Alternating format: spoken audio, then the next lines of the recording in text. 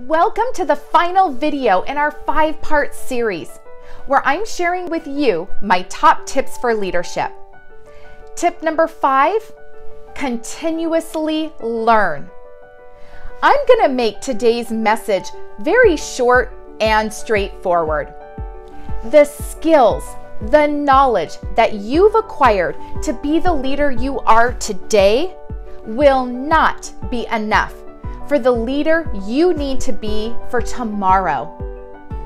For you to be the leader that inspires and motivates your team, that gets people to rally around the vision, who retains employees for the long term, and who builds an amazing company culture, you have got to be continuously learning.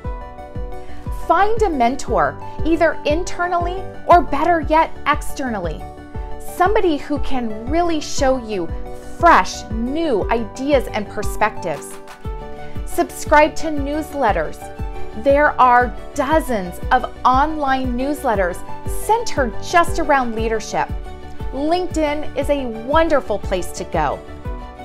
The skills that you have today, I am telling you, do not have a false idea that you can ride on those same skills for the long term. Just as you expect your team to grow, you as a leader must grow in your leadership knowledge.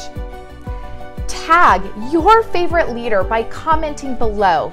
Share with us what makes those around you a leader that you admire.